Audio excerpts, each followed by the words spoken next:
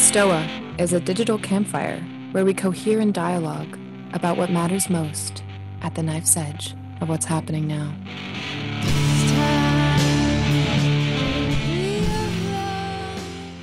All right. I promise I didn't choose that song, I swear.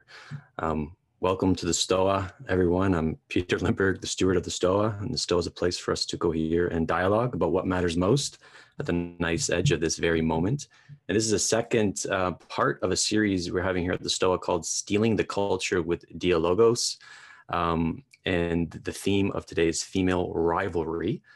So I'll explain how what the format will be in a moment.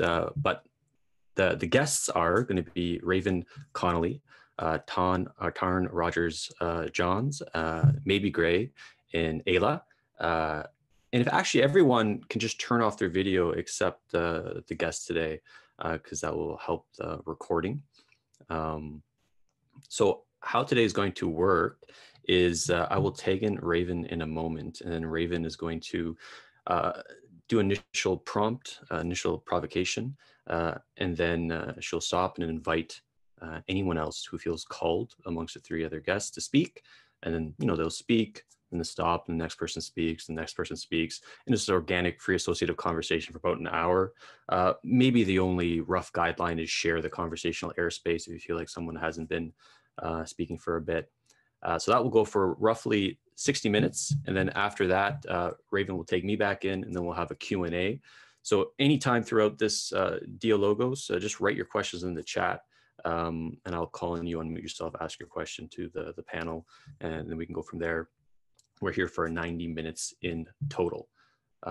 So if you just arrived, let's turn off your video, and I'll turn off mine in a moment.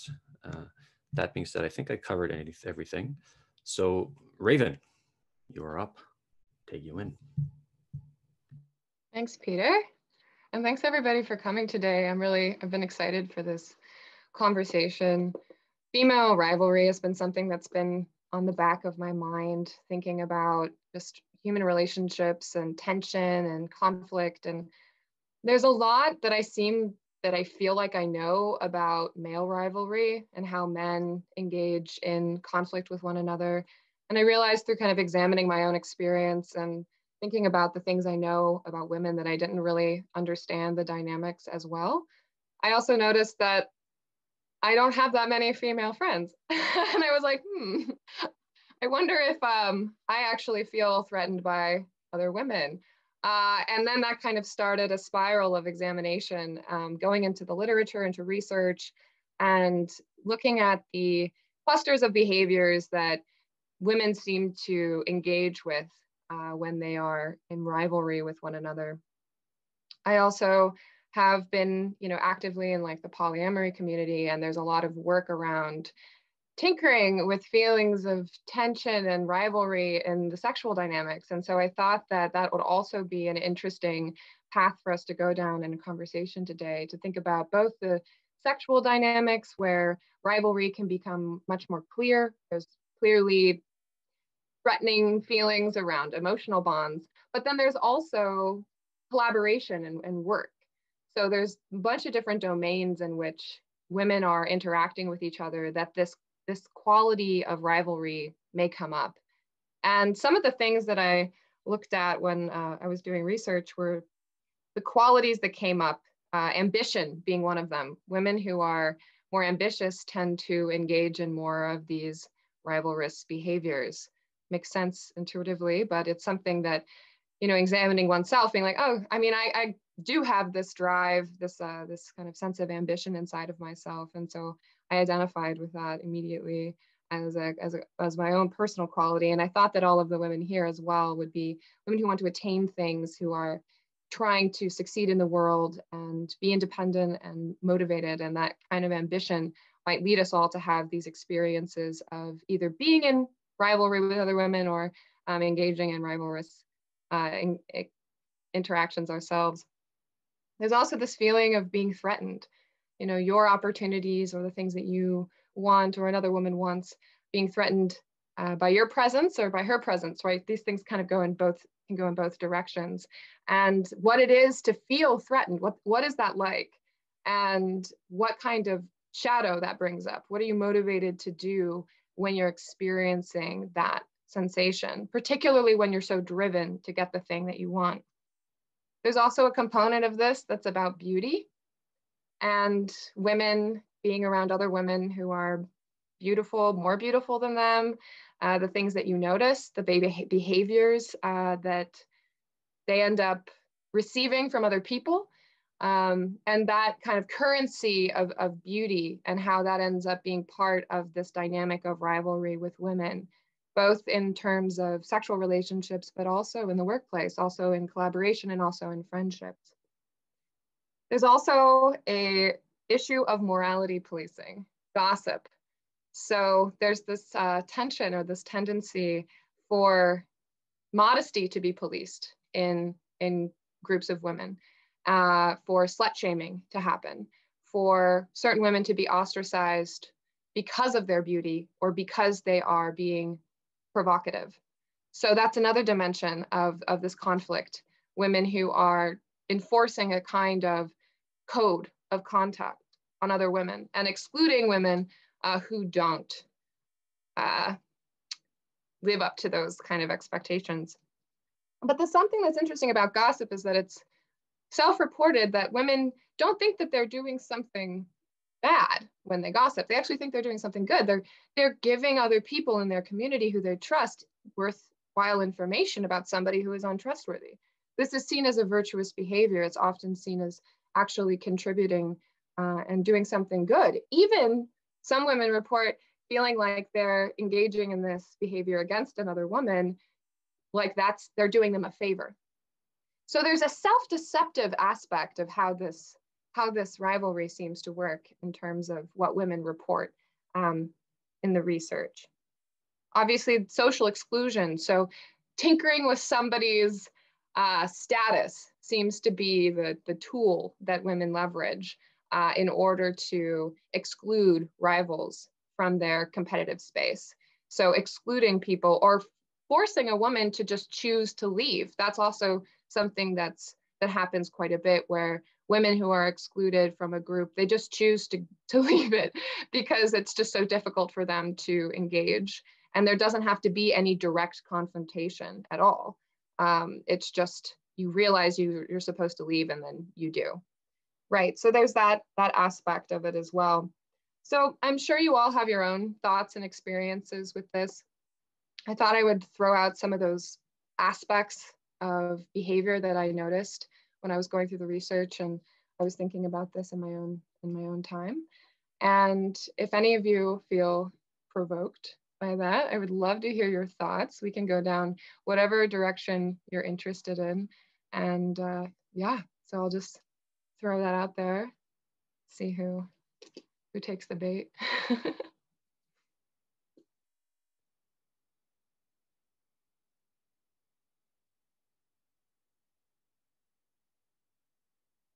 That was a lot to absorb at once. Is there yeah, like a specific aspect that we want to start on before moving forward? Sure. Yeah, I mean, I think a good one was, maybe we were kind of talking about this in the room initially, rivalry. Why don't we just respond to that word? What does rivalry mean to you all? And particularly, we can add the dimension of rivalry between women. Well, what comes up for me is that my first rivalry in life was with my sisters. So female rivalry is something that I've grown up with in my home. And I know some women who don't have sisters, or even women who have sisters and brothers, might have a different experience. But I'm the oldest of 3 kids in my family, and we're all girls. So growing up, there was a lot of rivalry around being the good girl, and it almost felt like there was like an invisible crown that got passed around between the 3 of us, but there was also like, I don't know, like an invisible dunce cap or something that would also be going around all the time. So you were always wondering if you were like the good girl in the family or the problem child in the family, and it always felt like somebody was in neutral territory and somebody held the exalted and the like diminished positions in the family in our parents' eyes all the time, whether that was just my perception or the kids' perception, or if it actually had any sort of reality in terms of how our parents were relating to us. But it was something that like even like I totally remember times when I would get the sense that, oh, I think this month the other kid is the problem child, and there's like this big sigh of relief of not having to compete as hard for my parents' love and attention. And yeah, that we were all girls meant that was always about presenting as the right kind of feminine at the right age in the right way.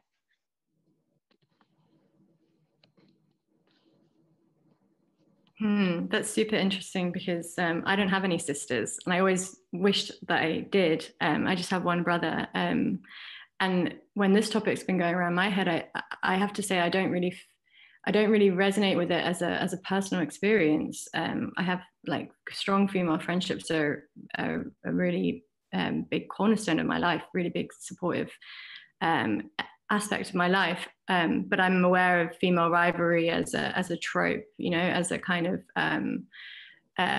it comes up in myth and it comes up in film, and for sure I've experienced jealousy. So when we talk about rivalry, I think it most comes to mind when we talk about jealousy and when there is a man involved. But it's interesting that you had this with your sisters, and there's no man involved. But it was still an element of competition for your parents, like approval. So yeah, interested to hear other people's experience of having sisters, or yeah. Mm-hmm. I think I process rivalry as primarily sexual, at least when I think of female rivalry. Like there's a lot of people rivalry that happens, but when I have rivalry against men, that's like a different thing. But when it's very specifically oriented around the gender, when I'm like, all right, there's something about the womanness in this person is like making me have this sensation. I think it comes down to mate selection. Like, I think a part of my brain wants to know which one of us can get the highest quality mate in this group. And there's sort of this constant subconscious evaluation of like everybody's pros and cons that like does some sort of like rough ranking to know kind of what I have a shot at getting, like the highest quality semen that I will be able to like capture and control, which is a little ironic because I'm polyamorous, but still, it's like, it still kind of goes. And it's hard for me to imagine female rivalry that doesn't also apply to male rivalry, unless it's in the context of mate selection. Yeah, it's interesting because, you know, a lot of what the research I was doing was about, you know, I don't work in an office. I've never worked in an office, but there were a lot of women who were talking about specifically like these things coming up in their office environments, and that there's actually an entanglement between the sexual thing that you're talking about with sexual rivalry and wanting certain kinds of, let's say, opportunities from men or jobs, or you know, being more beautiful than your boss, and that causing problems for certain women. I don't know if anybody has experience with working in that kind of professional environment. I don't. I just have the, you know, accounts of women online about it. But there does seem to be this weird entanglement, like this world of evaluating yourself in relationship to other women in order for there to be mate selection and to know where you are in the ranking of other women around you in terms of who can get the best man, ends up kind of encroaching on work dynamics. And yeah, I don't know. Does anybody have that experience at all in work? My main experiences in kind of office classical work environments have been that I'm often the only woman. So I've never really had that experience of having rivalry with other women, which is a whole other thing in itself. And I think there can be an element of sort of like pulling the ladder up behind you after, you know, kind of competing for scarcity of position in like male dominated work environments. And I've definitely also heard other people's experiences of it. But part of me wonders if it's just kind of I don't know whether it's anything specific to female behavior or it's just kind of undeveloped relational behavior, of just kind of not really having, self-awareness in that way. Yeah. Yeah, I don't have any experience in like a professional environment. I'm still just finishing up law school. But I did lead a team of women in a pilot course in law school once, and we were all, very pretty, very smart, very powerful people. And in that context, I didn't notice so much like a sexual rivalry come up. It was almost like a rivalry around who could play this like boy game the best, like who can be the least feminine of the group while still like nailing femininity, like because law school is kind of like, even though I mean it's not as much of a boys club as it surely was in the past, there's pretty like even split of men and women actually studying law, where I'm from at least. But the structure of the schooling is very masculine. It's like all argumentative, it's all very intellectual, it's not at all in the body, it's not like creative in the sense that we normally associate with femininity. So there was a strange sense of rivalry of like who could, still maintain this really high level of being beautiful and like sexually powerful, but not allow that to interfere with this like very masculine centered presentation of being powerful in terms of the law school.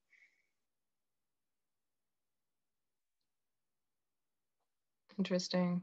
Okay. Yeah, that's weird because yeah, you have to find some ranking.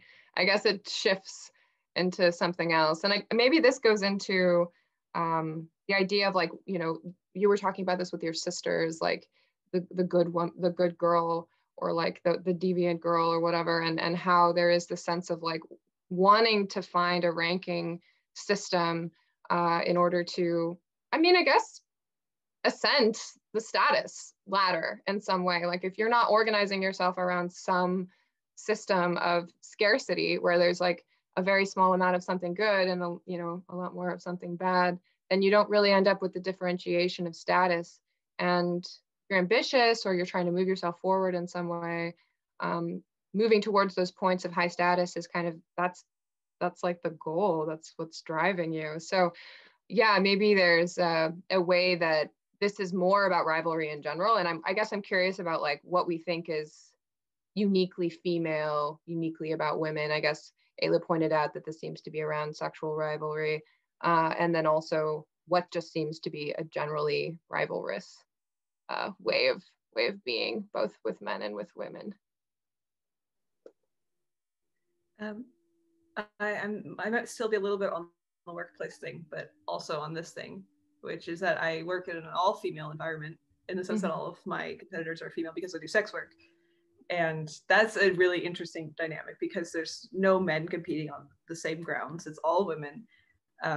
And typically there's like any rivalry that occurs is almost always never public. It's never put forward.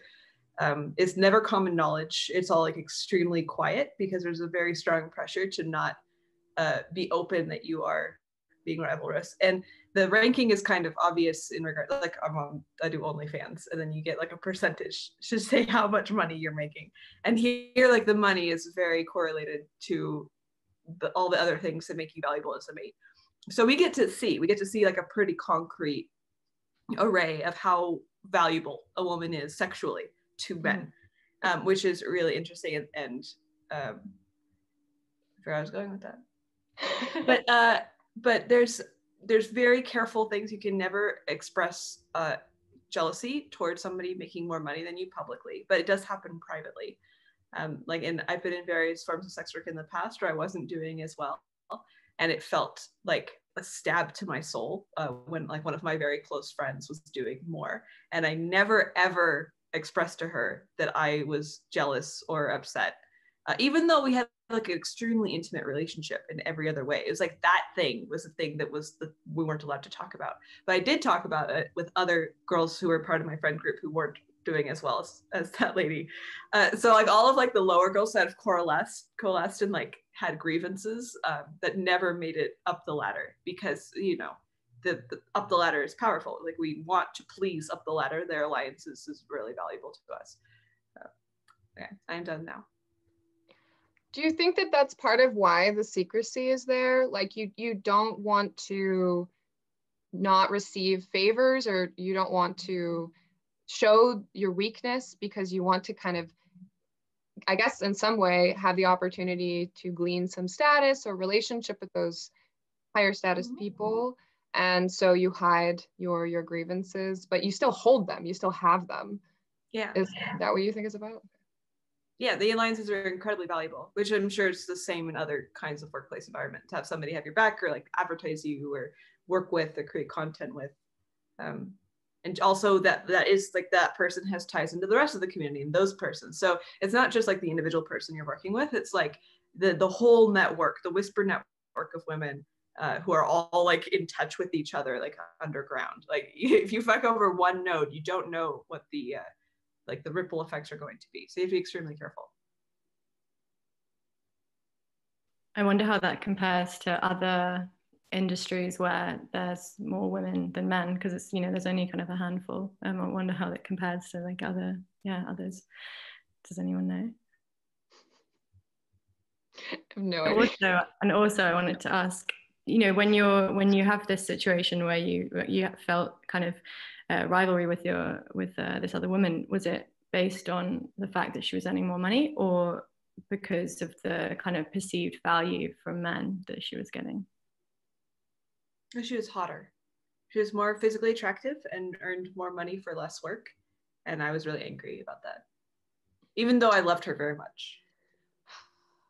Yeah, I think that this seems like a kind of, I don't know, ancestral environment of women in my eyes. Like this is kind of what I would imagine a group of women who are, let's say, maybe all the wives of one patriarch or something like that would engage with, right? Because, or I mean, when we were more segregated and women were more just directly valued for their beauty, their youth, and those are proxies for fertility. And that if there were other women in your environment who basically got more attention, got more resources for less perceived work, right? They're just more hot.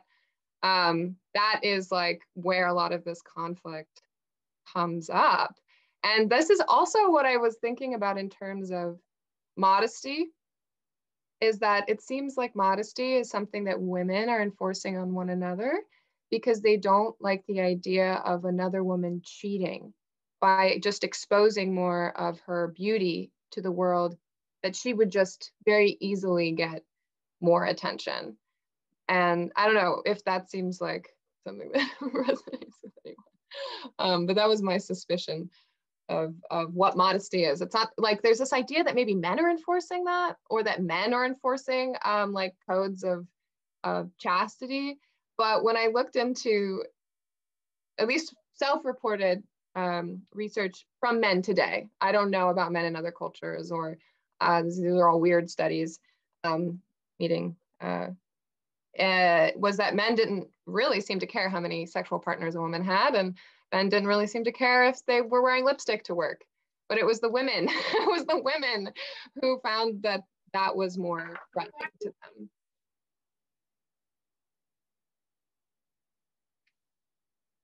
There's still this going on in sex work. I'm going to relate all this to sex work because that's the only thing I know. But there's still tiers of superiority based on how much you're willing to show.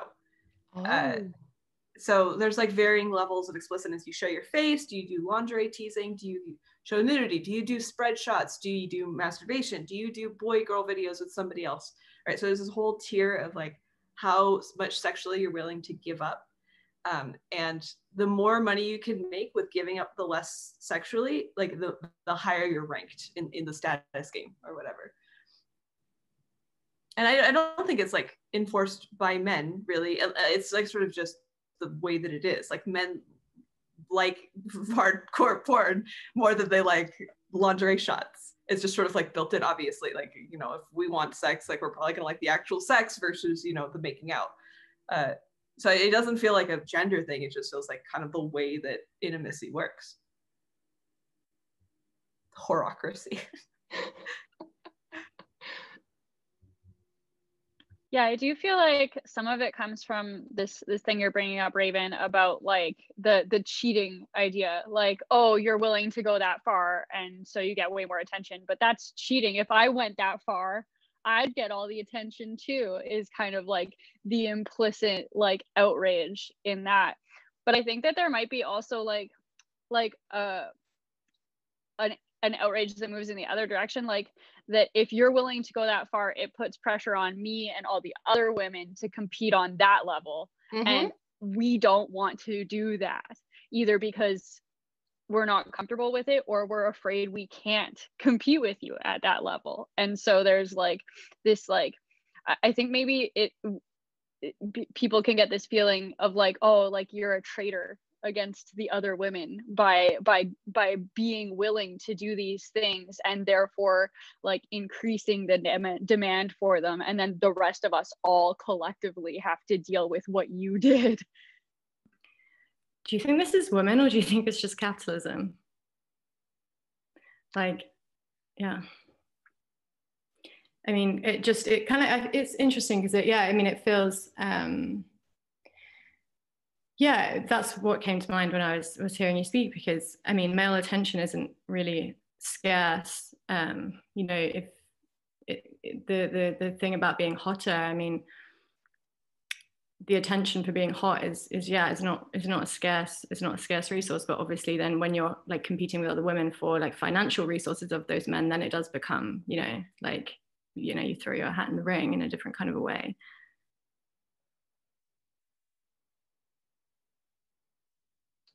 Yeah, I think, oh, sorry, go ahead. No, go ahead.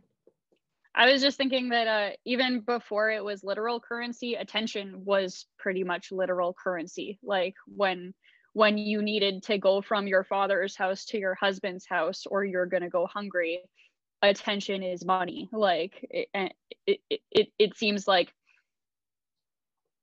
to the extent that women have always kind of been less independent, there's always been like a real financial and material reason to value male attention and compete with other women for it, whether it was like literally for money or 2 steps away from money.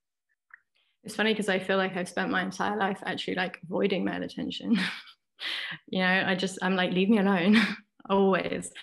So I actually feel like a lot of my life has been that game rather than the one that you just mentioned.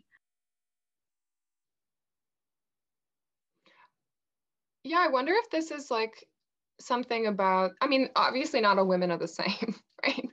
And some women are like, I think this is why I brought up initially ambition, and not to say that you aren't ambitious, right? I'm not saying that necessarily, but that was one of these traits that was so highly correlated with women engaging in this kind of exclusionary behavior, that if they were really kind of ruthlessly ambitious, this was just a much more, you know, active component of their behavioral dynamics.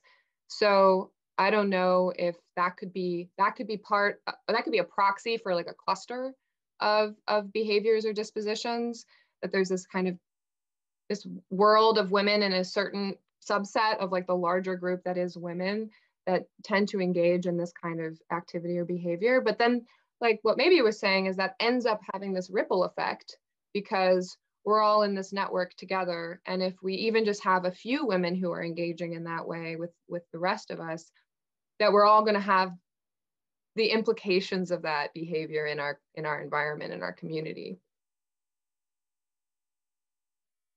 So that could be part of the difference. Yeah, go ahead, maybe. Now, one thing I wonder, Tarn, is like, do you have a lot of trust? You have a lot of trust in your female relationships that like whatever bonds you have are going to like be prioritized over and withstand any like distribution of male attention, because that's something that in my experience of my female friendships, like who's getting more male attention has like made or broken those friendships. And so I can kind of feel like I couldn't afford to say like, oh, go away, men, I don't need your attention, I have my girlfriends. Because my girlfriends, as soon as they saw all that male attention, were like, she's a threat, screw her. And then I'm left with only men or just completely being alone. So I wonder if it's like when you have these really secure female friendships, you can afford to rely less on male attention for security and support and things like that. Yeah, that's interesting. Yeah, I mean, I definitely do have a lot of trust in my female friendships. They've definitely kept me alive. So yeah, they're definitely more of a stable point in my life than male attention. Yeah, that's interesting. Also, coming back to what you were saying with your sisters, so like that early kind of situation of having that, maybe that like resonates down as well. Yeah, I can imagine that, like feeling like I was in competition for my parents' love with my sisters might have like translated into this parallel of finding myself in relationships with other women who also wanted to compete for love and attention. I feel like in many ways, I remember earlier you said that like female rivalry to you is like a trope. And for me, like female best friendship is something that I'm only really aware of as a trope. I've like heard of like, oh, girls stick together and like put themselves before boys, and then they like, you know, hang out together and eat ice cream when they get dumped or something. And I'm like, that's all stuff I've seen on TV. That doesn't have any like reality for me. And so it's like interesting to see how like you could have like these opposite experiences of relationships with women. I'm curious if anybody has had a close female friendship with anybody who has a significant gap in status with them, like either higher or lower. Do you mean like attractiveness or money or? Yeah, well, mate selection. So somebody who like, if a guy were interested in you, he would very, very obviously be interested in her over you, or vice versa. Or have we all just been in relatively similar tiers of friendships? I'm wondering if there is pressure that the kinds of friendships we do end up making are with people who we like, the rivalry is somewhat unclear who would win. I mean, yeah, I think it tends to, I mean, just my first feeling is, yeah, it's pretty much equal, and everyone has different. It's funny because before this talk, I tweeted like this GIF from Mean Girls, like, I'm going to be the one that's like, can't we all bake cookies and just be happy? And I feel like this is like playing out in real time. But yeah, I feel like everyone has their own merits, you know? So if you know, some of my best friends, like some of my best female friends have different they're just different from me. So if the guy's into them, I mean, I'm trying to think if I've ever had an experience where we're into the same guy, which of course has happened, but not for a while. And that's the case when this dynamic would definitely kick in, for sure. I don't need to question that.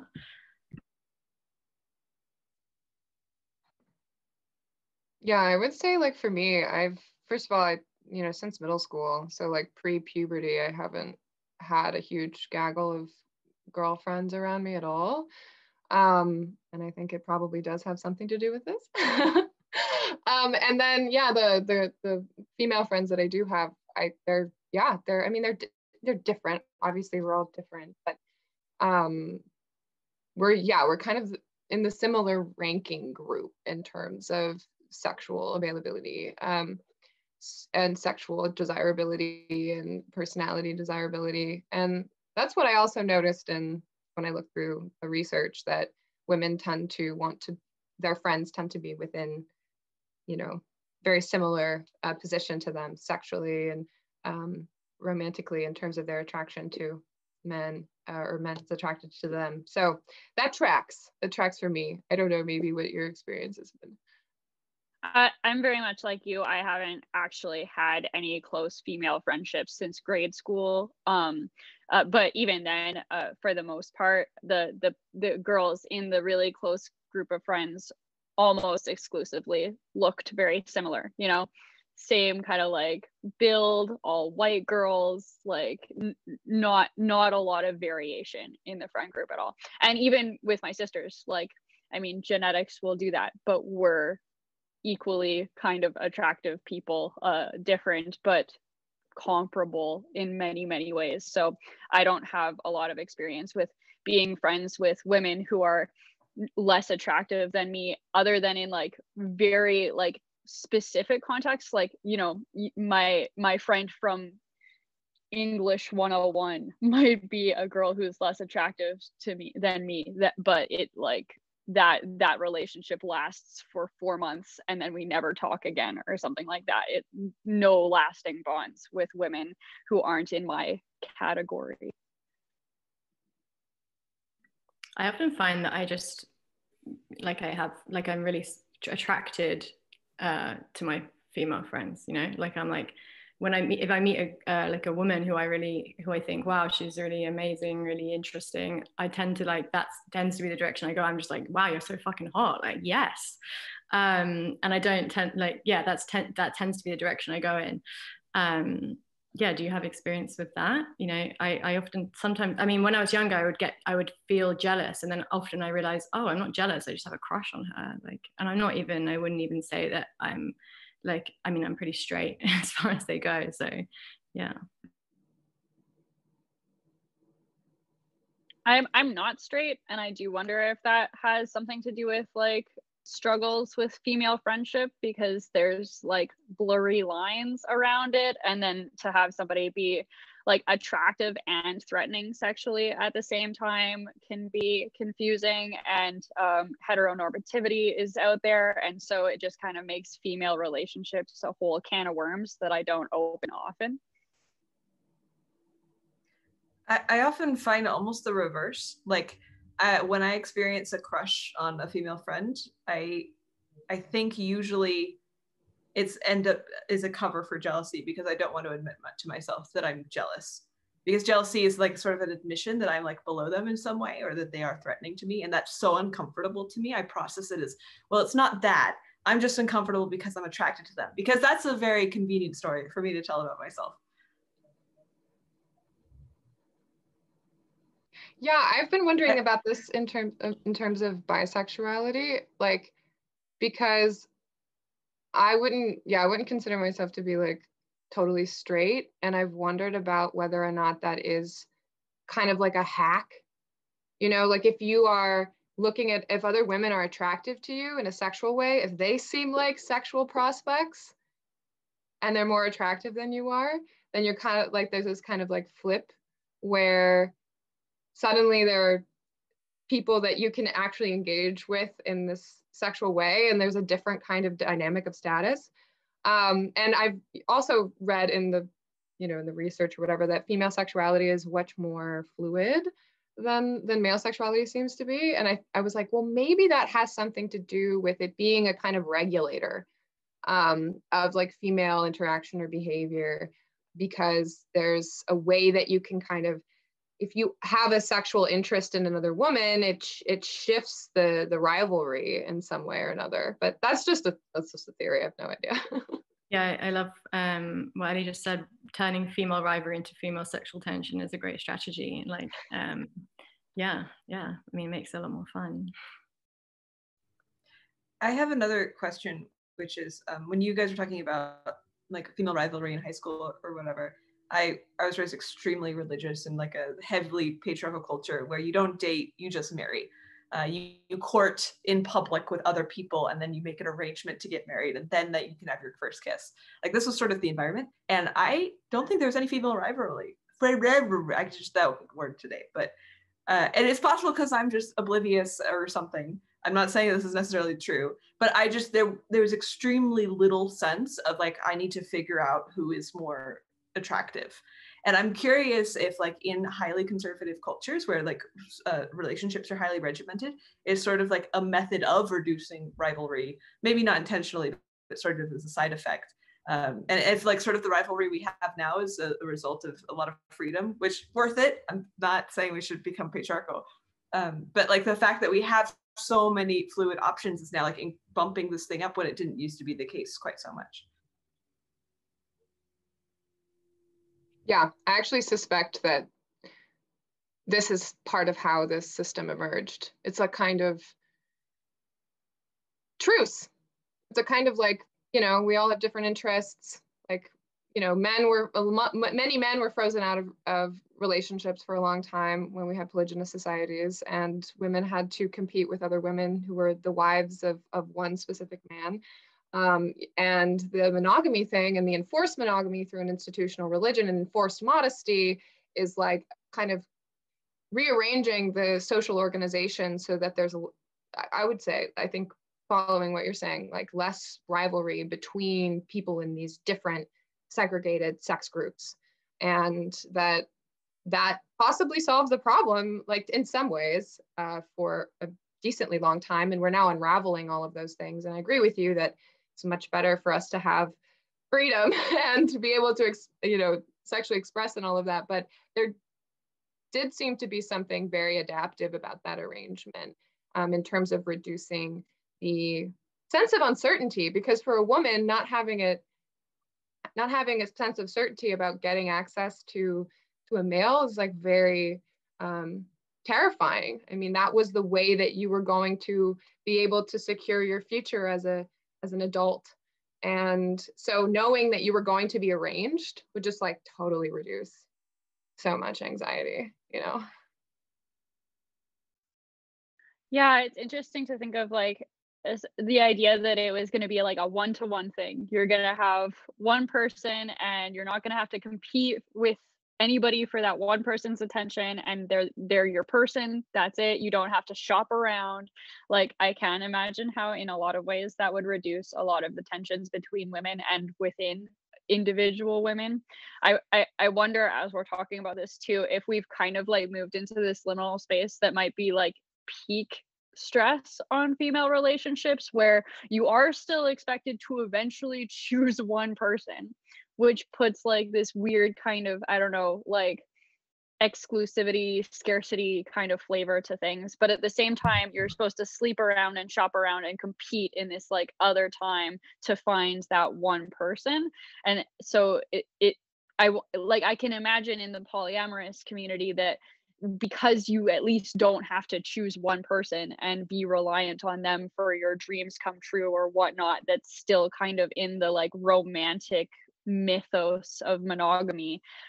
You don't have to be as uptight when other women share men with you. You don't have to worry that, oh no, my one and only is gonna get led away by some woman and stray and I'm gonna be left alone or something like that.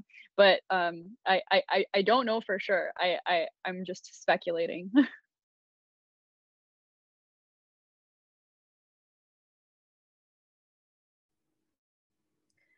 I wanted to respond to one thing in the comments. It's because I disagreed with it, and it's more fun to disagree with things than agree with it. But basically, like, women define themselves in relation to men, and we need to move beyond it. I think that's like a kind of a romantic way of looking at things that is also like completely impossible and untrue, in the sense that, like, in order to procreate, we need men. So far, as far as we've gotten. And so there's always, we cannot move beyond it. Like, we are defining ourselves in contrast to like the mates that we choose, and vice versa. Like, I think men cannot also move beyond defining themselves in relation to like their value to women. I think that this is inherent and this is not bad. I want to be careful of shaming this kind of thing. Like, it's okay to be like trying to figure out what your value is to men. And like, there's a lot of toxic things that can go around it, but like the core of it is, I just want to like put a thing of like, it's fine. Don't worry about it on top of that.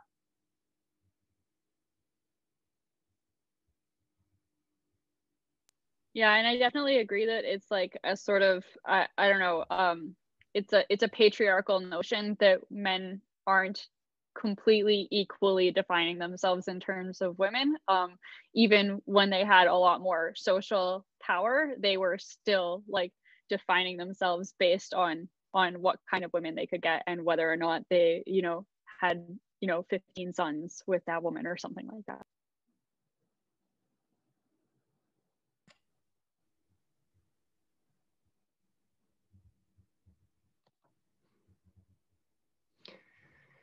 Yeah, I mean, whether or not you had like a bunch of wives from all over the world was like a huge sign of your wealth. That was a huge sign of your status as a male, is like how many beautiful women you had or you could provide for. So, and the approval, men wanting approval from women is a super powerful force. And I think something that we're becoming more acquainted with as women have been liberated to really exercise their power, and particularly their sexual power. And men really, we can see it. I mean, men really like being in relationship to that and really feeling its power in society. And I think that's totally changing a lot of our social dynamics, that women can really flex and exercise all of this sexual power and see how it, in some cases, really like puts men in to their knees, really. I mean, not in like a bad way, but it does shift the power dynamics in society, that because this unleashing of like the female sexual being is totally changes the arrangement of power and what you can use as power, I think, as well. That when women were enforcing each other in such a way that modesty was a sign of your status as a woman, that's reducing the capacity for you to use your sexual power in a social environment. And now we're totally rewriting the script when it comes to that. And so that power is being unleashed and exercised, and we're figuring out how we can wield it in ways that are, in our own interests. But then I think also the next question is like, how can we wield this in ways that is like pro-social or responsible or like virtuous in some way or not? Yeah, and I think a lot of that power is still being located in the bodies of, like you mentioned, like youth earlier, and I think that there is this thing about youth currency that I was thinking about in relation to this topic, because in terms of this dynamic we were talking about of approval from men, like proportionally women have a lot less time that they're kind of given that approval. The window of time is like ends quite, if you say, oh, you turn 30 and suddenly you're like off the market or whatever, and men are kind of just coming into their own, and they have maybe 10 15 more years where they're considered to be kind of in their prime. And I think this creates a rivalrous dynamic just because the window is so much smaller. And I think there does need to be, I think sexuality and like sexual attractiveness doesn't necessarily come from the object, from being looked at. It also comes from how you express and how you feel your sexuality.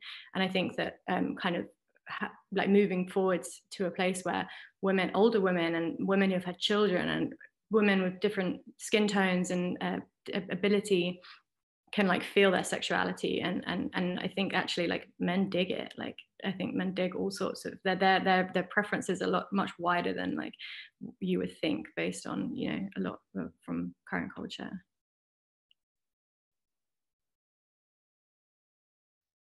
Yeah, I think it's true that female rivalry can be maybe more confusing in some ways than male rivalry, because our culture has opened up so recently.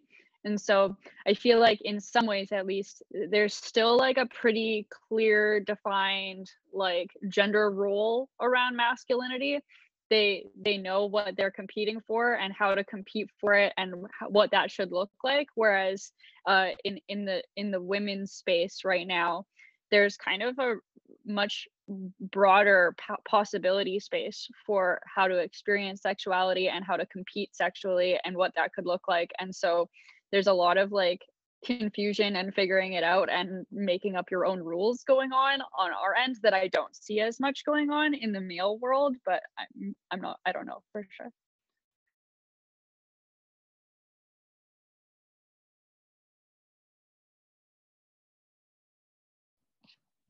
Yeah, that seems right to me, just because like we're and of course, Aella, I mean, you grew up literally in a fundamentalist household where like the force of the Abrahamic God was there.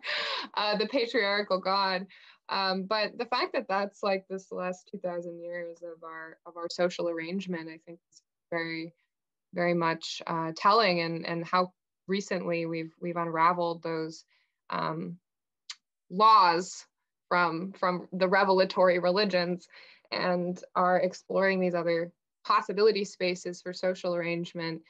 I mean, women, yeah, I mean, I think about a lot of the metaphor I think about is like, a bottle that's been shaking up and the cap has just been taken off, and now it's just like chaotic flow of energy that's just coming out into the environment, and hasn't quite arranged itself in a particular way so that we know what to expect, or know what to have that we're going to have happen. And I think there's a lot of exploration going on, and that's kind of what that's what I see in the polyamorous community, is kind of tinkering and playing around with these things and being like, oh, there's this emotion that happens when this thing happens.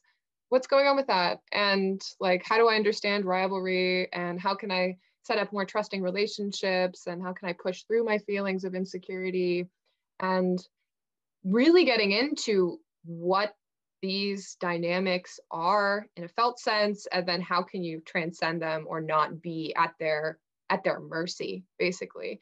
And I think that there is a tie between our ancestral kind of environment, and I wouldn't say that this is universal necessarily, but it does seem to be the case in terms of the Western tradition and the Abrahamic religions, because of their patriarchal nature and just how consistent they've been in enforcing that over the last 2,000 years. But coming out of that specifically, and beginning to play around with these dynamics and deconstruct them and reimagine things, seems to be part of the possibility space that people are exploring with in terms of new forms of relationship. We'll see where it goes. I don't know.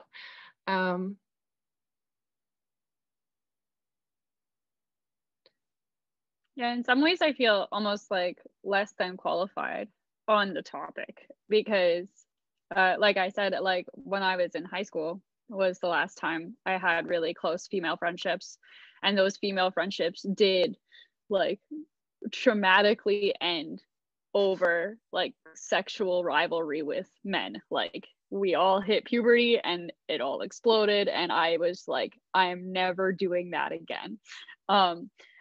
And so I feel like I like have kind of opted out of female rivalry by just being like, I don't like women.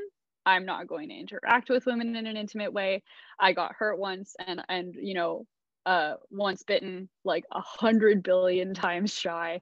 I've just like really not interacted with other women outside of the polyamorous context. Like I'm cool with my metamors, and that's pretty much where I draw the line. Like unless you are like really investing in somebody else that I also love, then I am not gonna do the work of overcoming this like emotional barrier that I have to the gender play.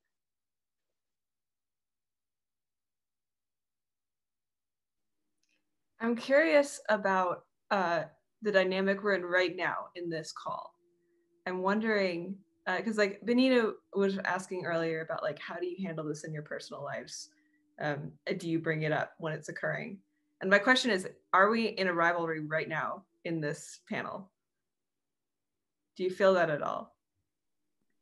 Great question. I mean, I don't feel like super comfortable, but then there's also like 37 people in this room and I'm speaking in front of them all. So I probably wouldn't ever feel comfortable in that situation. But I mean, in terms of like relating to you, I mean, I don't really know you. I'm actually thinking like, oh, I would love, you say you haven't had female friends. I'm like, oh, let's be friends, which is so lame. And then I'm like, oh, but I mean, I do find that a bit sad, I have to be honest with you, to not experience that sense of female solidarity. And I've definitely been friends with, like I've had many interactions with women where I've heard this story before. This is by no means like a new thing for me to hear. But I do think it's by no means like a personal, I don't think it's anything wrong with the person, but I think maybe it says something about, I mean, like what is going on. Maybe it's something to do with school dynamics. Maybe it's culturally as well, because, you know, we're from different sides of the Atlantic. It's not that much different culturally, but, you know, there's many possible dynamics going on there. But that wasn't really answering your question, so I'll leave the floor open to the rest of you. And that was part of my idea with bringing us all together, was I was like, we're like all around the same age, we're all intelligent and beautiful, and we're talking about female rivalry. So I was like hoping we would wind to this place, and I thought maybe it'd be interesting to think about, you know, whether or not there was any dynamics that were arising here. And yeah, go ahead, Tarn. Well, what's interesting is like there's this going on in the comments, which I've like half been aware of, is this thing of like, oh, they even need men? Like kind of getting a little bit horny, you know, like watching this, which is like very much something that I anticipated happening. And I kind of like had this sort of like, yeah, okay, sense coming on this show. I was like, yeah, okay, we can play up for the boys. Like, I'd probably much rather have this conversation with you guys personally, but also, you know, of course there's something fun about playing up for the boys as well. Like, you know, that's enjoyable, but it's quite interesting because it's sort of actually been playing out in real time. Yeah, I personally found it pretty impossible to go into a panel of women talking about female rivalry and not run the calculations in my head. And it wasn't so much about like, I have to compete with women, because obviously like the whole subtext is that women are competing. What came up more for me is I was like, I have to compete the exact right amount. I can't compete too much. That would be obvious. We've got to be subtle. We have to compete the right amount in the right ways for the right things. And to what end, I'm not sure, but the calculations happened in my head for sure. I noticed that all of you seem like roughly within what I consider like the tier of people that I could be friends with. Because I was asking earlier, like, are you friends with anybody like supermodels or like really, you know, people you feel bad about? And I'm like, okay, no, like I feel like, and I did this, I noticed this is totally subconsciously, I realized afterwards, is that I checked to see if my male friends would want to bang you guys. I was like imagining like all the men I know, be like, would they try and like make passes at them? And I was like, yeah. I was like, okay, cool. It's so weird. Like that's the thing that I was doing. I also wonder if like the female rivalry thing is like, it becomes obvious that we're competing for like, or at least in my view, that we're like trying to figure out who could like get the best mate or something. And so for the people enjoying this in the audience, like it's clear that the dynamic is like, we want a good male dick or something. And then that makes them, they like it. I mean, you're not wrong. I like a good male dick for sure. I'm not going to deny that. But I'm also curious, like, did you notice any sort of like little checks that you were running in your heads to like suss out the rest of the women on this panel? I definitely find that I probably have like preconceived notions about our relative status, and I imagine that has everything to do with mate selection for sure. I also might feel a little bit of that. I think you mentioned something before about like, no matter how you actually feel, you have to play nice because we're all in the network together, and you need these alliances and you need these relationships. So there wouldn't be like, I think if I felt jealous of any of you here, it wouldn't show up in my brain as jealousy right now, because I like before coming in had this like understanding in myself that like that would not be a safe or useful way to feel about this interaction. So even if it happens, it's not going to come up like that in my awareness. That's the just self-deception thing kind of going on. So what is it? Deceive yourself better to deceive others. It can't be detected. Yeah, I mean, like, I feel like before doing this, I wanted to like make sure everyone had a good time and felt, you know, impressed by the premise, you know, so I could like feel good about myself or whatever. I think also, you know, like both, you know, maybe you've been around the Stoa, but, you know, now I'm realizing why maybe we haven't become friends. Is because we both have these rivalrous things going on. And then of course, Aella, you know, we kind of know each other through like other people, and you know, I watch you in the periphery, and you know, it's I think for me a lot of it has to do with intelligence, and that's another aspect of intelligence is kind of like fetishized almost in the culture, and so like other smart women in particular for me, like whether or not someone's more beautiful than I am is not as operative in terms of feeling threatened as someone who is beautiful and intelligent. Like that combination to me is much more of like cortisol running through the body or whatever it is. And you know, so there's this kind of tension, and I think maybe you really really describe this well, of like wanting to compete but not wanting to compete too much, wanting to make friends but also wanting to like flex a little bit, you know, and have both of those dynamics going on simultaneously. As you're talking, I noticed that I had been talking sort of like in terms of physical whatever, like banging or something, but then I realized more accurately would be dating. Like I think I'm less threatened by somebody wanting to bang somebody, but if they want to date them, that feels like a way more significant thing. Like, yeah. And so you're right that the intelligence absolutely feeds into it. And then it becomes so much more about physical attractiveness. Like, I think that's like you have to pass some sort of standard in order to be considered. But once you have, like, everything else becomes very important. So yeah, totally right on that. Yeah, I definitely have thoughts come up too about like I'm in a long-term relationship. I wonder if I was single, if it would like be amplified a lot to feel like I'm competing. And I do also relate a lot to what you said, Aella, about like sex is not actually the most threatening thing compared to the dating. Like especially in the polyamorous context, I don't really even check in with who my boyfriend is. Well, I mean, lately with the pandemic and all, no one's allowed to really do stuff. But in the before times, I didn't even need to know about that. But if you want to date someone, if you want to go study with someone, it's like I have to like know what they're about and like them and trust them, and it just, the standard is way higher for who my partner can be in like a steady relationship with. But if they're just having sex, it's like nothing. It doesn't even like phase me. That doesn't threaten me at all. That doesn't really mean a lot to me. Yeah, that tracks too with the women wanting investment more than just wanting, you know, kind of cheap attention. It's like that's the thrust of these relationships, is you want someone to say like, yeah, I'm going to give you high trust. We're going to be in this bond for a long period of time.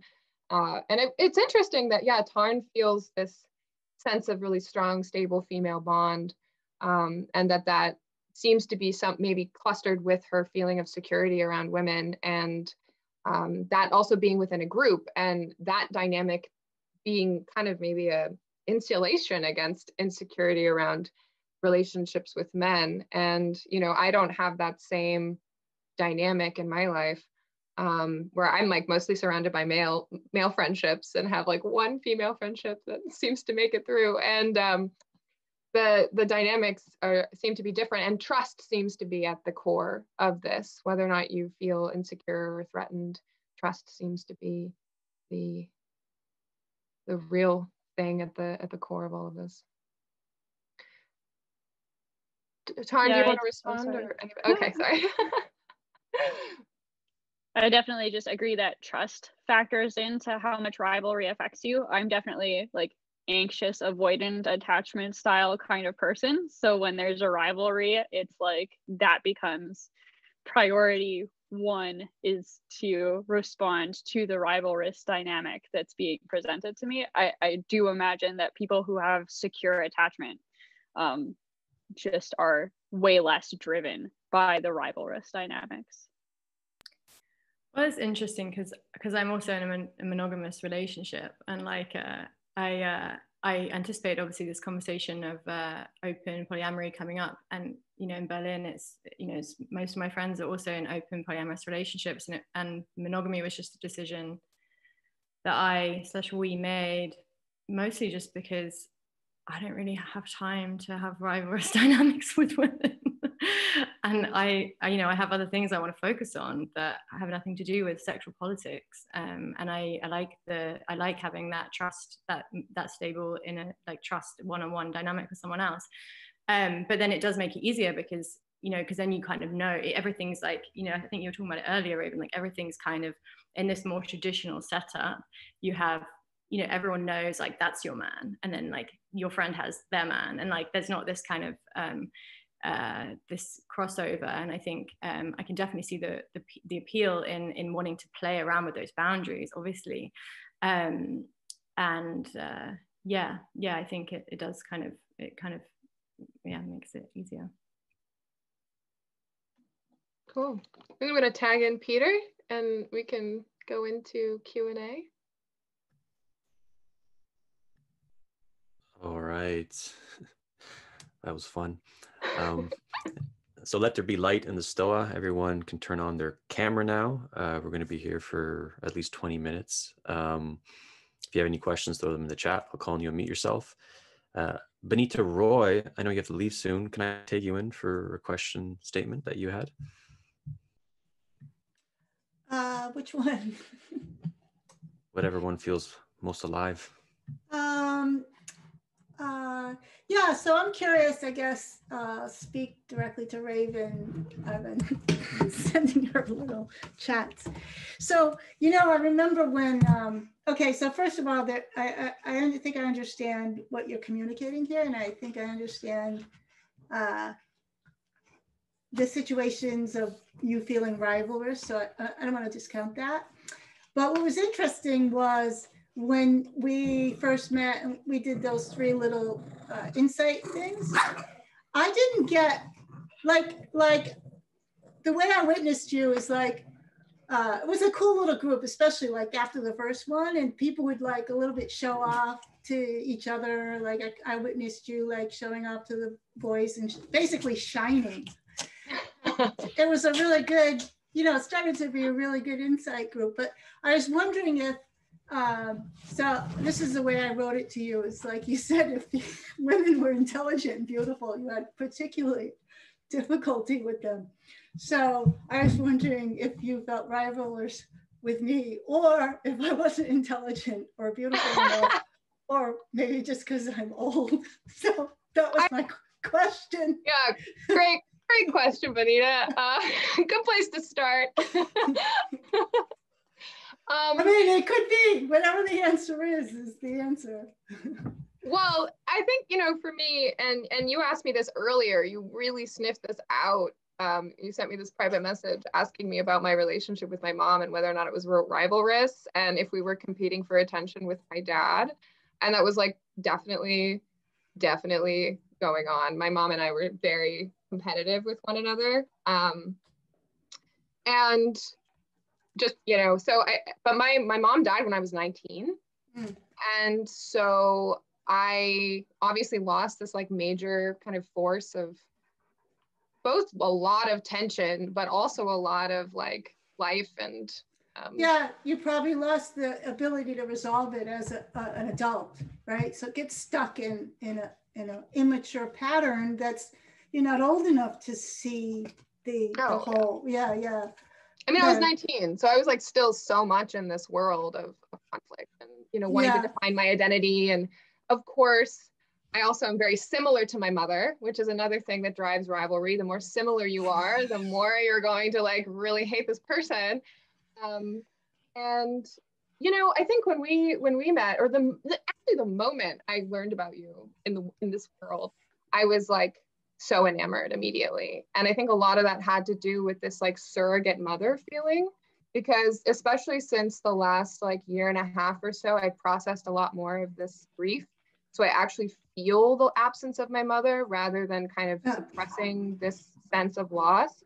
And I'm very much attracted to older women who are also dynamic and intelligent and creative, because that's exactly the way that my mom was. And you even have a similar haircut and you even kind of look similar. There's so many things about my like synergy with you, that was very much a kind of play of my relationship with my mom. Yeah. So I think that's part of, and I wanted to impress you, of course, because that's what I was saying. Like there was that funness going on. In effect, the whole group had that, but I didn't feel, it didn't have that toxic. I mean, I know what that smells like sometimes, you know, and it didn't have that for me. So I didn't know how much of it felt rivalrous to you, you know. No, it didn't feel rivalrous. And that might be a testament to the fact that I've actually processed some of this stuff and gotten through it. The energy there, the energy to shine or to, you know, show off, the whole group was playing off of that energy, but it didn't have that taste to me. So, oh, thank you for answering. Great, thanks for the question. I gotta run, so I just have to really do my chores now, but it was a great, you know, millions of questions, and thanks Peter for looping me in.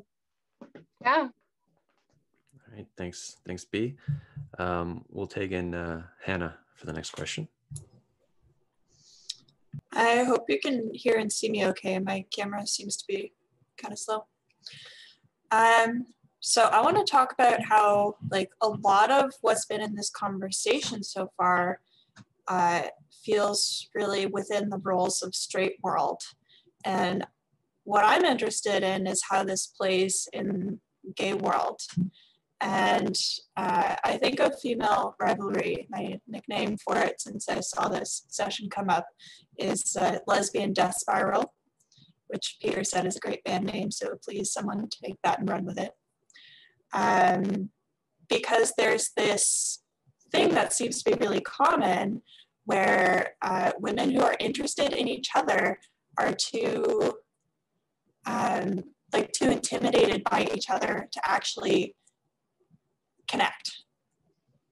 And I think that's like, why is that such a big part of lesbian culture? Or at least the aspects of it that I've experienced. That's what's interesting to me here.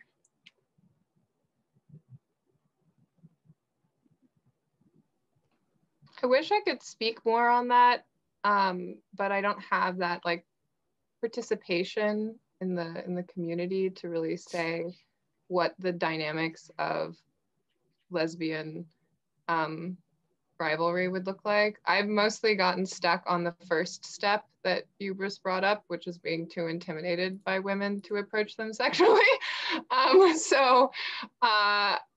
I can let you know when I get over that, and maybe we can have a chat. But maybe other people on the panel have more insight into that. I just, I get stuck on the first step of this women being is just totally intimidating and not knowing how to engage in that, kind of creating a like a stalemate, basically, and stops interactions from happening. Yeah. I'm not like in the gay community or whatever, but I've dated some women and, you know, slept with a lot. And for me, the thing I noticed was that there wasn't a playbook on how to do it. Like with the male thing, I knew from an early age, I knew what the rules were. I knew like what men wanted, and I knew like what I was supposed to do in response to that. I knew how to like interpret the thing that they said, you know, as maybe being interested or not. Like it was I felt very comfortable with that. And with women, suddenly it was like I had no idea.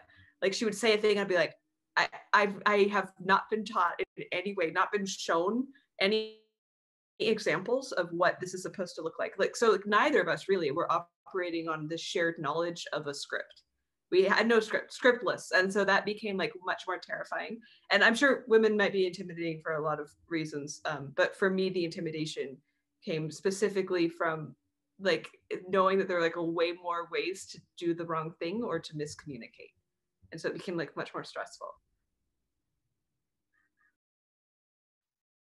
Yeah, I'm bisexual, so I don't find it easy to talk about lesbian dynamics. I think that there's like some really key differences that make me feel like I don't know what it's like to be a lesbian at all.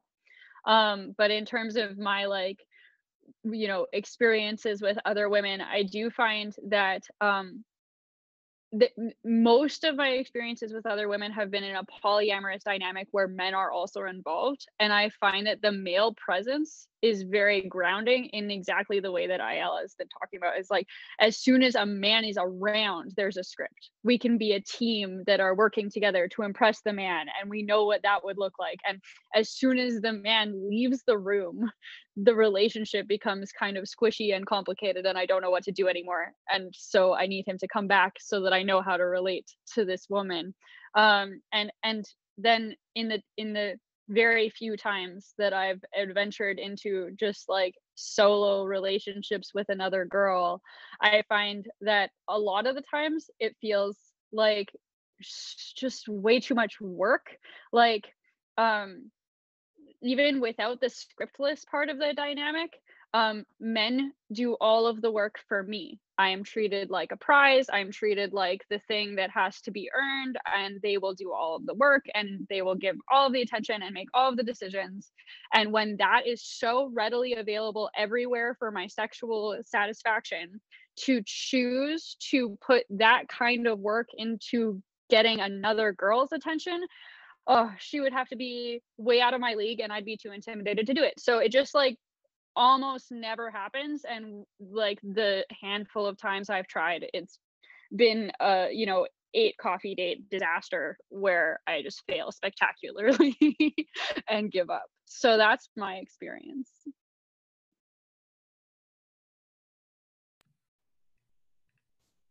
Tarn, did you want to? Yeah, it's interesting because it's interesting that you define yourself as bi, because I defined myself as straight earlier, but I have similar experiences with women that you describe. But I somehow identify as straight because that's who I choose, men who I typically choose to be in relationships with. So I just thought that was interesting. Maybe I should identify as bi now. All right. Next question. We're going to go with our expert of the shadow here at the Stoa, Arn. Arn, you're up. Hey guys, excuse me. Hey ladies, this has been awesome. My question, maybe it's a bit off topic, but how does male versus female rivalry play out? Women are entering a traditionally male dominant hierarchy more often, and that seems to kind of short circuit the male mind. For example, if you insert a female into an all male soccer game, the men kind of become unsure of how to play. They're not sure how aggressive they should be. They might stop playing altogether. Do you think a man can be rivalrous with a female while still thinking of her as a female? Or does he have to, in some sense, objectify her or pretend that she's another man in order to become authentically rivalrous?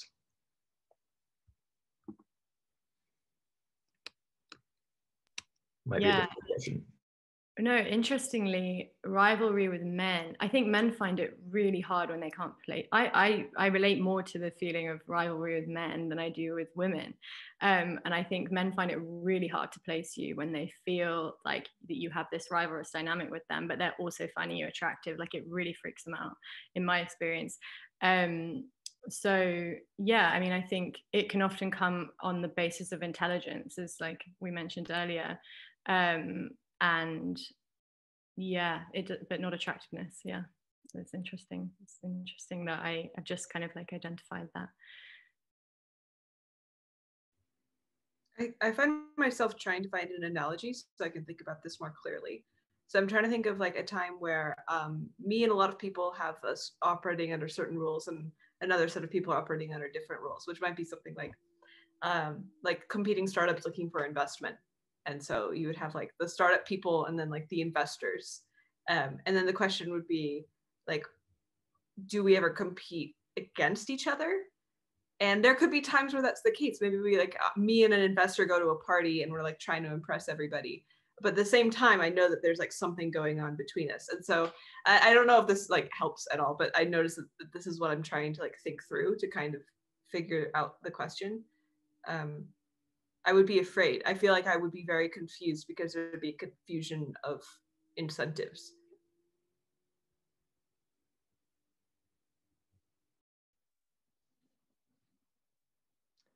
I think this is a really good question. Obviously, I think I can only speculate. about this. My personal experience with men has not been super rivalrous. Like, it's not like I've been competing for the same job with men that I already knew. And there was a sense of, oh, well, you know, I'm trying to outdo him, and maybe some tension there. So I don't, that seems like something in the work environment, like where that would really become super important. And you spoke to this, like this is kind of an issue of women integrating into male hierarchies. And what I do sense though, is that men do want to treat women differently. You know, they want to treat them much nicer than they would treat other men most of the time. And so that giving that driving, like kind of almost antisocial behavior towards a woman probably feels uncomfortable. And I would imagine that in the male experience, there is a need to kind of have a hack of some kind to adapt to that situation. To, let's say, imagine the woman as a man would make that a little bit easier to objectify her in some way or another, or to change what it means to be a woman. You know, what is it? What does that mean to a man? Like, if being kind to a woman is like the way in which he codes that behavior in that relationship, then it would be very confusing to be in a soccer game with a woman and be like, well, I don't want to hurt you, you know, I don't want to kick you. How do I do this? Can't really bring the full force of your aggression to that arena. But maybe if you change what category woman implies, what kind of behavior that means, and then you can start to tinker with your own perception of who a woman competitor is. And maybe that is somewhat like a vilification. You know, maybe that could happen. Maybe that's kind of the shadow side of that. A woman can become a rival and a villain, and then you're totally fine bringing out all of the more antisocial behaviors to take her down and to win in a competition with her. So that would be maybe my speculation, but I'm not a man, so I'm not sure exactly what they're having to do in their heads to adapt to this situation. Yeah, I feel mostly the same way. I don't know if these two dynamics can get separated fully in any context. Thinking about even when I have played competitive games or sports with men, I've found it really attractive when they didn't like play nice with me. So it feels like even when they don't treat me differently to compete sexually, that seems like a sexually competitive move on my end. That's how it lands with me. I don't know if that's how they feel. I feel like the context in which I've experienced the like cleanest competition from men is definitely law school. But I think it's because law school is very structured and very exhausting. So you don't have a lot of extra energy to spend on the sexual politics because the curve is mean, and that's what's going to pay your bills at the end of the degree and get you out of student loan and stuff. So the competition for the actual legal, recognition is what gets put first there. But even there, I don't at all know if that obliterates the sexual competition or just kind of puts it on the back burner. I imagine the latter is probably the case. All right. Let's try to sneak in one more question. Anyone have a hard stop at the bottom of the hour? Can we sneak in one more? All right. Ellie, you're up next. Yeah. Hi. Thank you, ladies, for the discussion. Very interesting. I have a question. I think that Raven maybe, and I'm not sure if you, Aella, spoke to that directly, but you said that you don't have many female friendships. I'm curious, what is it? Why is that? And also, how is it that you decided to do this panel on female rivalry? I'm curious to know, do you think this is just because generally you don't vibe that much with women? is it precisely because you feel that rivalry that you rather not deal with it? Maybe you feel insecure about these women.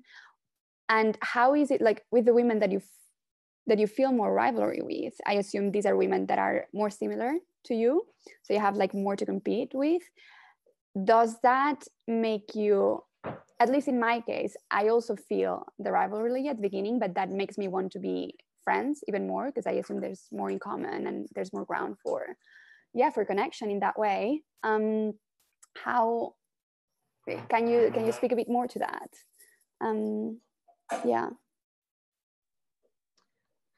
Yeah, I mean, I think the story that I've told myself about this is that I don't have as much in common with let's say the average woman. Like, I'm very argumentative, very in my head all the time, very like in abstraction. I think of myself as, especially when I was younger, like really coding myself as masculine. And I had a much more masculine appearance. I was really like embracing masculinity as my expression and my sense of identity.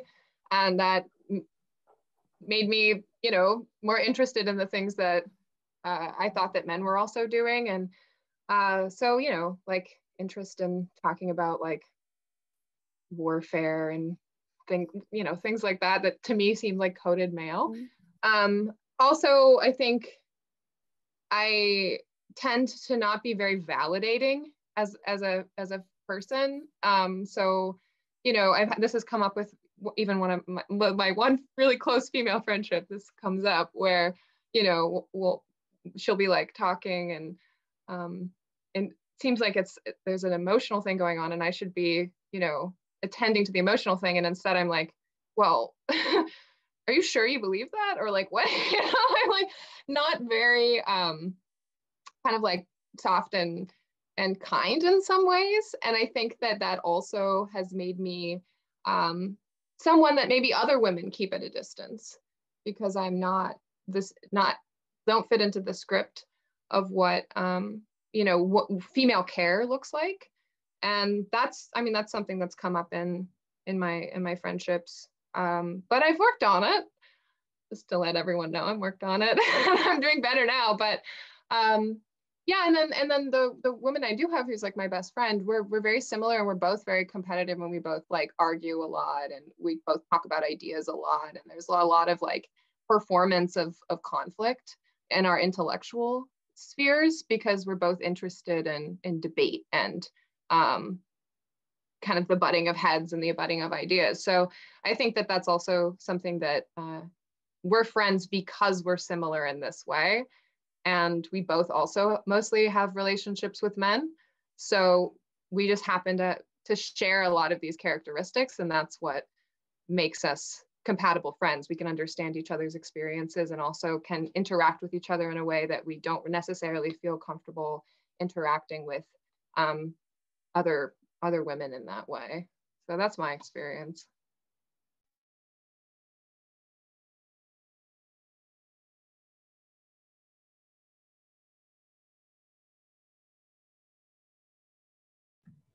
Anybody else on the panel would like to go?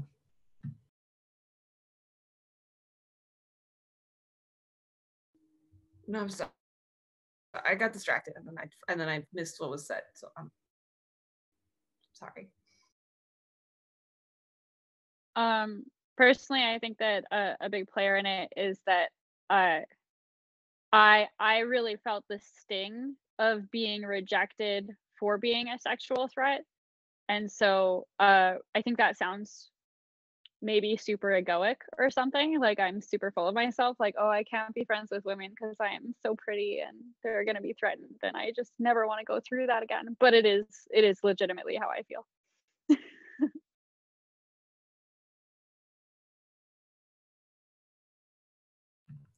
Tarn? No, I was just thinking, I also have had experiences of, felt the sting of jealousy. But I've just kind of curated my friends in a way that I just don't vibe with women like that. But yeah, I mean, I can definitely sympathize and empathize with that feeling. All right. So we have a lot of great questions that we didn't get to, but we have to close out now. But before I make closing announcements, maybe just a quick round for the panel. Any closing thoughts, anything that came alive, or anything you'd like to leave us with?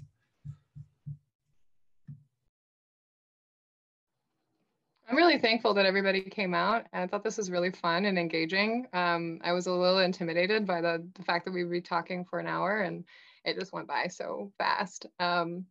And I look forward to kind of chewing on some of the things that came up. And I thought it was a worthwhile experiment, and it was really fun. So maybe we could talk more about Rivalry in the future in some other context. I really enjoyed talking about Rivalry with the people, like about the people I'm rivalrous with or something, like talking about it with you guys on the panel. It felt like really fascinating. And I don't get that a lot on stuff like this, so very fun. Definitely juicy. Loved it.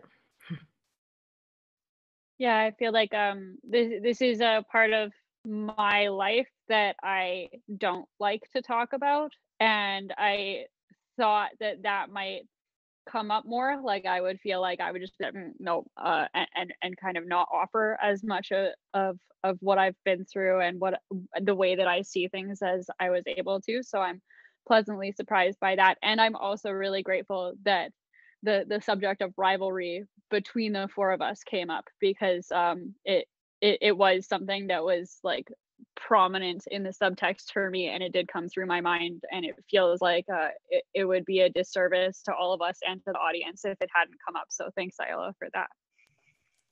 Yeah, that was going to be my question too, with the rivalry in the room, and then Aella answered it. She didn't hold back today, which was awesome, and then just sunk. You just felt it when that question came, and the energy was here. So yeah, great session today. Thanks to the panel for coming. Special thanks for Raven for organizing this, and we're looking forward for more of these talks. So upcoming events, we have another Dialogos, Stealing the Culture with Dialogos next week, and Evan is going to be the Dialogos lead. Evan, can I take you in to plug that?